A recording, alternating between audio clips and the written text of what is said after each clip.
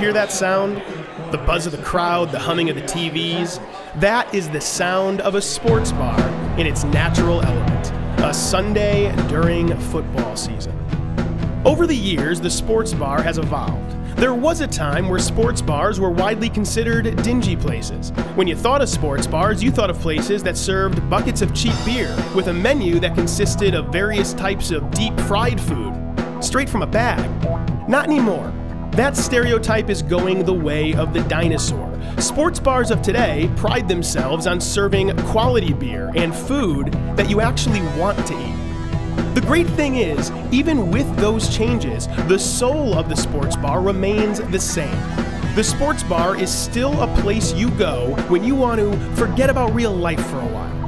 When you're in a sports bar, your only concern should be sitting back, grabbing a cold beer, hanging out with friends while watching whatever game happens to be on the television. Now, if you're a sports fan who drinks, you probably have your favorite local sports bar.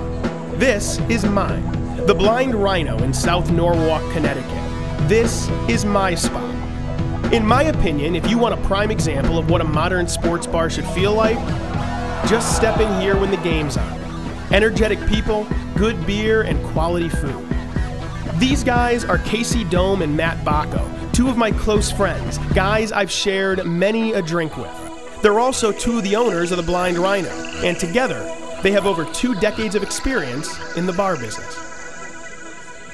I remember growing up, and the sports bar was like a little dingy place, and you would get like these twice frozen wings, and you get like the buckets of Bud Light and Pabst, and that's all cool, but like it's evolved. Yeah, I think we're a little past the days where you can just open up a sports bar, slap some TVs on the wall, and just operate. What is the customer that's coming in here? Is it a younger crowd? Is it an older crowd? Is it a crowd that's educated or trying to be educated? It's a very mixed crowd. A lot of people are like, what's your target clientele? And we're kind of like, everybody, if they appreciate what we're doing.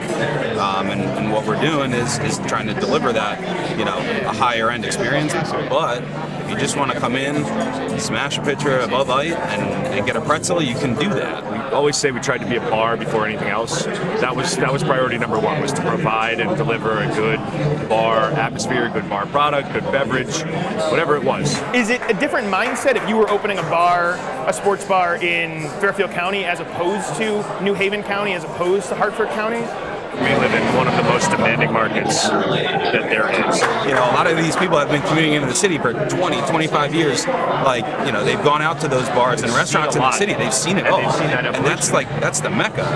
We want to, be like, hey, we can hang. And we can do all of that while letting people sort of take their tie off, which I think that's kind of cool. Where do you see it going? Do you see this just continuing to evolve, or do you think we've kind of reached the zenith of what a sports bar can do? I think we've always been pretty good about, kind of staying ahead of the curve and seeing what's coming out as far as spirits and cocktails, and seeing, what type of beers people are interested in, and we want to deliver a really, really good experience for guests, and I think we're going to continue to do that. We just have a quality bar, and yeah, it's apparent we do sports, but everything's very balanced here. There's games, there's TV, there's quiet spaces, there's loud spaces, there's bar spaces, there's dining spaces, everything you need. Beer. You love beer, right? Who doesn't love beer? If you're someone who regularly goes to a sports bar, you definitely love beer. Because a sports bar without beer, well, that's just stupid. You can't have a sports bar without beer, and lots of it. For breweries across the country, the most important time of the year to have your beer on tap at a sports bar is during football season, because that is, traditionally, when sports bars have their largest crowds. Large crowds mean more drinkers, and more drinkers means there's more people who could potentially try your beer. In the business of beer, getting your liquid on tap during football season is quite competitive. Big label breweries are competing with one another for that ever so desirable tap space, while smaller, local breweries are doing everything they can to try to get a piece of that pie. And most of them are doing so without a massive advertising budget. Nobody knows the importance of local breweries getting tap space more than these guys. This is Peter Coles. He's the co-founder and CEO of Aspetuck Brew Lab in Bridgeport, Connecticut.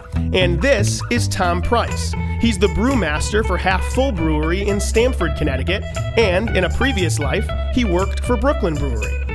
Aspetuck and Half Full are two local breweries trying to hang with the big dogs, brewing the best beer possible and competing every single week to get their beer on tap for that desirable sports bar crowd.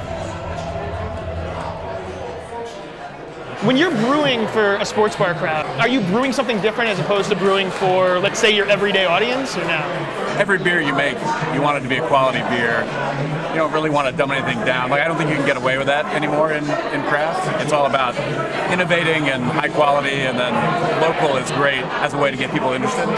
But it's still got to be high quality and interesting. How do you take a Bud Light drinker and say to them, you should try something local when all they're used to is Bud Light?